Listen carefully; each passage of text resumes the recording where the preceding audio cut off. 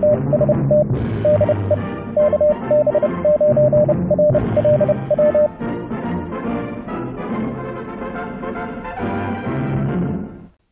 YouTubers and fellow hams. The CWvox, as you see in the title. What is it? Well, every CW or Morse code operator that I've ever met can speak Morse code. They do so using the words da for the dashes and dit for the dots. Da, dit, da. For example, here's my name. Da, dit, da. Dit, dit, dit, dit, da. Dit, dit, da, dit.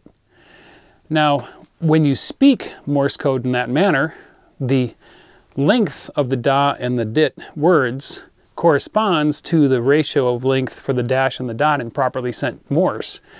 And with a normal speaking cadence, you're actually forming fairly decent, proper Morse code. So why not just track the voice and use that to key the radio in CW mode? It should work, and it could possibly be useful for hams that have, for whatever reason, injury, stroke, age, arthritis. For whatever reason, they have trouble with the paddles and the straight key, and maybe they don't want to type for keyboard CW, or they can't. It might be a good way that they could still send CW just using their voice and speaking it as das and dits. It should work. So I set about building it. Now, originally, I went purely with analog electronics, transistors, resistors, capacitors in multiple stages. But rapidly it got out of hand. It got too complex. You see, the problem is when you say the word da, your voice tails off at the end. It doesn't abruptly stop. You'd have to consciously cut your voice off. Da, you know, and that's unnatural. And I was having trouble with that tail. It reaches a sort of a threshold where it would shutter off. And that's no good. That's sloppy and it's bad on your transmitter. So I was having a real difficult time getting that framing down. So I changed my direction and went digital. I went with my old friend, the Arduino Nano, which is a teeny tiny little breakout board for the ATmega microcontroller. And that greatly reduced the component count. Here's the schematic of the keyer that I ended up with. And as you can see, there's not a lot of components involved. Now, we'll come back to the schematic towards the end of the video for those of you that want to deep dive into the circuit. First, I want to show you my prototype. I breadboarded the prototype, as you can see here. And I recorded a video clip of the first time I tested it actually keying the radio. So let's go look at that. Hello. So I've got the prototype done, and I got the software done, and I just hooked it up to the ICOM, which is hooked into my dummy load and on 6 meters, so I'm not going to interfere with anybody. It is in CW mode, which you can probably see right there. I'm going to hook up the battery. I have my lavalier mic connected to it, which is a condenser mic like you'd have in a headset. So let's try this puppy out. It'll run on 9 to 18 volts input, so you could run it off a 12-volt supply if you wanted. All right, the Arduino powered up. Here we go. Microphone. Dit dit dit dit dit dit dit dit dit dit da dit da dit da da dit dit dit da dit da da dit dit dit da da da da dit dit da dit dit da dit dit dit da da dit da dit da dit. Isn't that cool? So yeah, it worked. I was really excited. So then I spent the next day transferring the breadboarded design over to a PC board, as you can see here, a little perf board, and then I built it into a box. And here it is, the CWvox. Now it works really well, but let me show you up close how it works and what the controls are, and we'll explain all that to you, and then I'll show you it in operation. This is my CWvox. Now, it has two connectors, 2 switches, 1 LED, and a potentiometer. Over here on the left, this is the microphone input. Now, I use, over at the store, I picked up this cheap little headset, which has a boom mic on it. And the boom mic is a condenser microphone, like most headsets have, which is a little electret microphone that has a built-in preamplifier, so it needs power to operate, and the Vox provides 5-volt power out of the microphone jack at 0.01 or 0.1 or 0.05, something like that, milliamps. So if you plugged a regular mic in there, you're not going to damage it, but that's the power for this little powered microphone in the headset. And you need a headset that has the 3.5 millimeter or 1/8 inch output right there.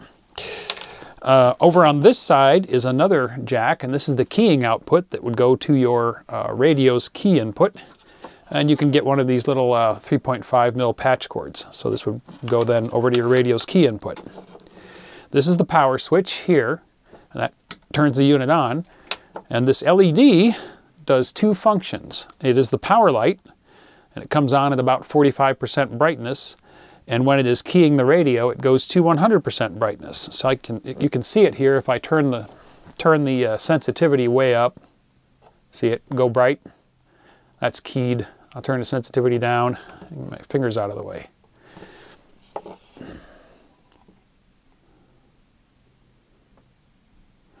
So the LED will indicate keying of the radio for you as well. So it does 2 functions. And then this switch is the enable switch. And that's basically in line with the key jack. So you can turn that off to adjust the sensitivity without keying your radio, or if you're talking to somebody in the room, or you're going to cough, or for whatever reason you don't want this keying the radio, you can switch that switch off. So I'm going to hook the headset up to it. This one. And put it back here so you can see it. And we'll turn it on. 1. Okay, I'm going to turn the sensitivity up. 1, 1, 1, 2, 3, 1, 2, 3. Dit, dit, dit, da, dit, dit, dit, da. So it's too sensitive right now because the microphone is about 1.5 feet from my mouth. But you would turn that sensitivity down and you would use the LED. Let me put the headset on my head. There we go. The microphone is just off the side of my mouth. Dit, dit, dit, da, dit, dit, dit, da. That's pretty close, but it's not quite sensitive enough. So I'm going to tweak it a little. Dit, dit, dit, da, dit, dit, dit, da. Not quite there. Dit, dit, dit, da, dit, dit, dit, da, dit, dit, dit, da, da, dit, da, da, dit, dit, dit. Okay, that's sensitive enough. So that's how it works. Pretty simple, huh? So how does it work on the air? Well, last night, it would be Saturday night, I was tuning around on 40 meters, and I ran across W1AW/7, a ham named John, or Jay, I think. I'm sorry, Jay, if it's Jay or John. I think it's Jay. My apologies. Anyway, he was doing a Parks on the Air activation for W1AW over in Utah. And so I hooked up the CWvox and I made a contact with him. Here we go. Hello, late night CW. W1AW/7's doing a POTA activation. You can see this flickering right here. It's not keying right now, obviously, because I've got the enable switch off. But you'll notice I've got a headset on, got a microphone next to my mouth, and I'm going to try to work W1AW/7 on this POTA activation. So I'll stop talking when I turn this on, or when I enable it, because I wouldn't want to key it. I'm running 5 watts, 40 meters, 7.043.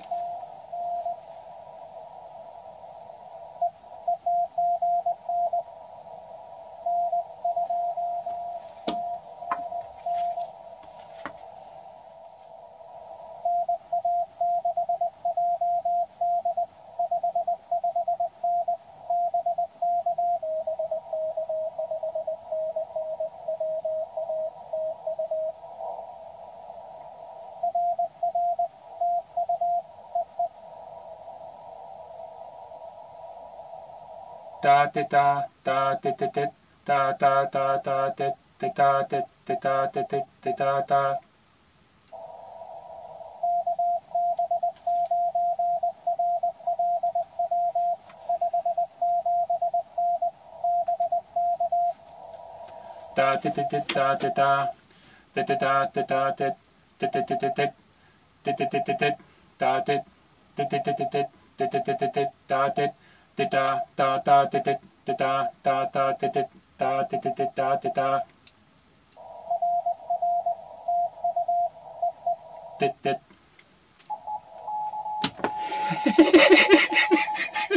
That is so much fun.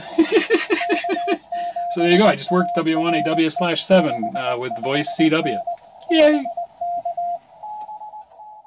Yeah, I got real excited there at the end. It was really fun. It was cool seeing it work. This morning, Sunday morning, I went online and I discovered that he was doing it again, and he was live streaming on YouTube. So I fired up OBS to do a screen capture, and I made another contact with him. Now, unfortunately, I didn't check my settings in OBS, and it was still set to 1280 by 720 from a previous job I'd done with it. So I only captured the top 2/3 of the screen, but you can hear my keyed CW in the contact, so you can hear how cleanly the CWvox is keying the radio.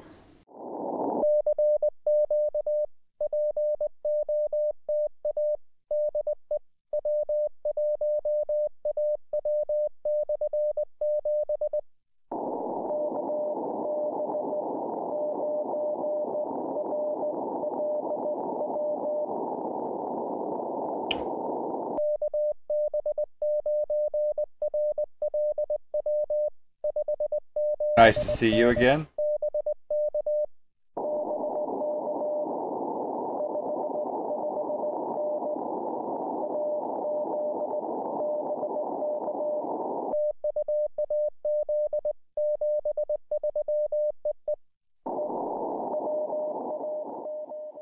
You're the one who does the voice to CW keyer, right?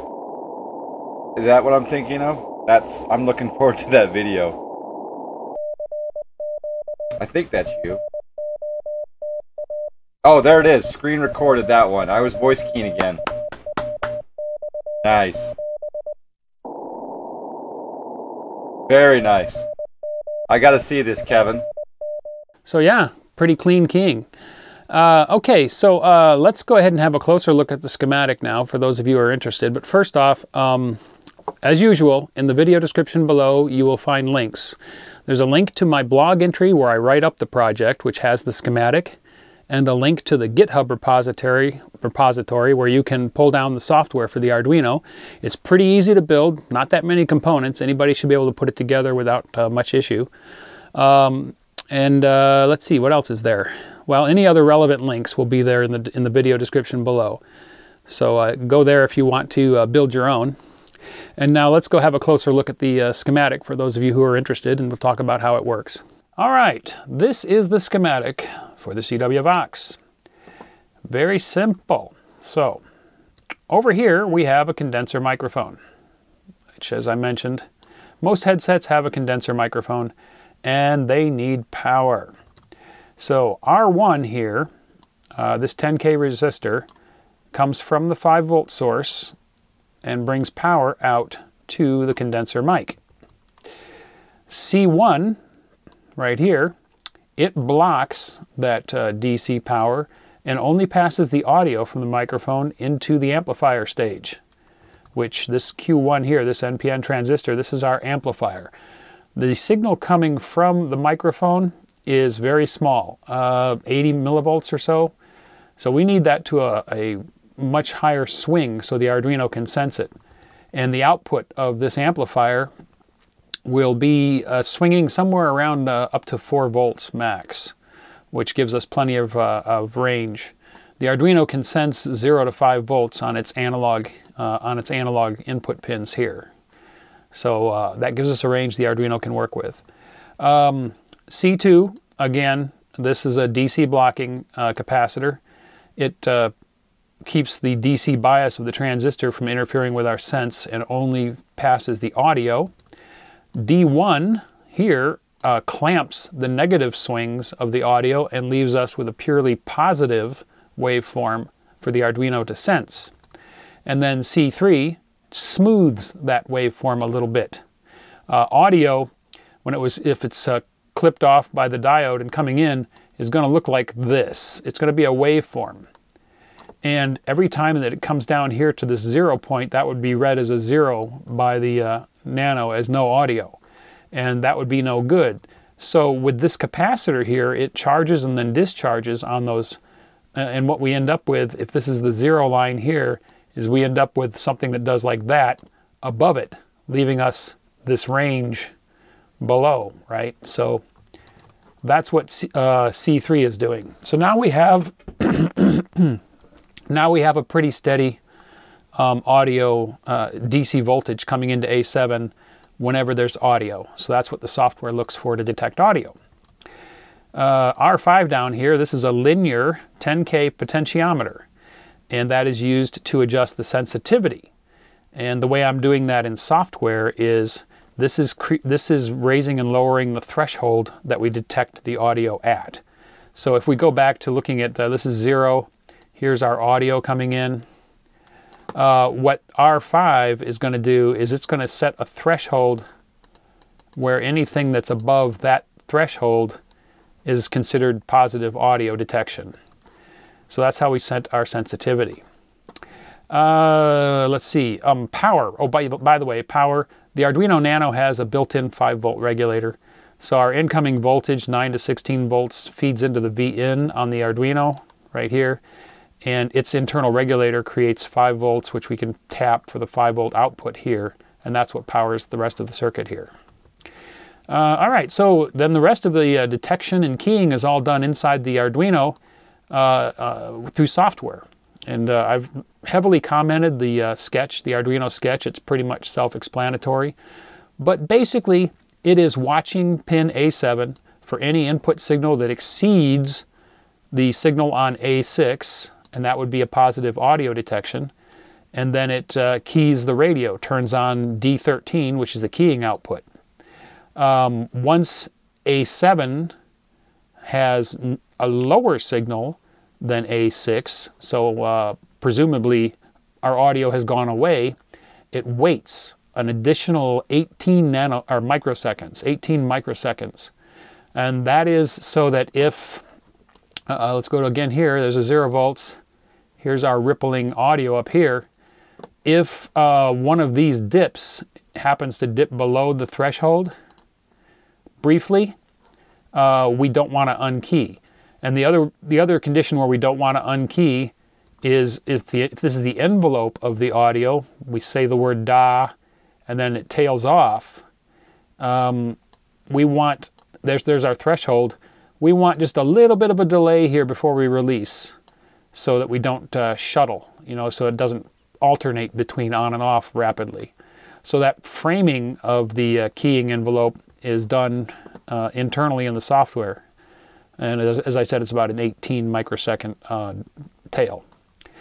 With experimentation, that's what I found to be about the best. D10 up here just drives the LED, and the reason it's coming off of one of the pins is so that I can use pulse width modulation to illuminate it at a low brightness when we turn the unit on, and then turn it to a full brightness when we're keying. So the LED can do both functions, power light and our keying indicator. All right, and then this is the keying circuit here, which is just a simple transistor switch. So when D13 goes high, that turns on Q2, which then shorts the key line to ground. So it's just acting like a switch. Now this simple transistor keying should work fine for most all solid-state modern rigs from the last 3 or 4 decades. They don't have very much of a requirement on their key jack.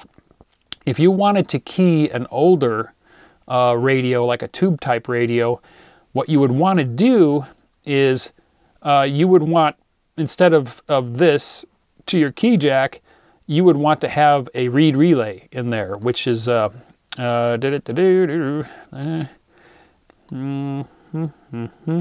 lousy drawing, I know. So you'd have a reed relay, which would be that, and then 5 volts here on the other side of the coil, and then you would use the reed relay's contacts to ground and out to the keying jack, you see. So if this was a reed relay, that would allow you to isolate this and handle potentially higher current and voltages coming from a tube type radio. But for almost all modern solid-state rigs, this keying is going to work fine. So that leaves us with just two components. C4 is an RF bypass capacitor.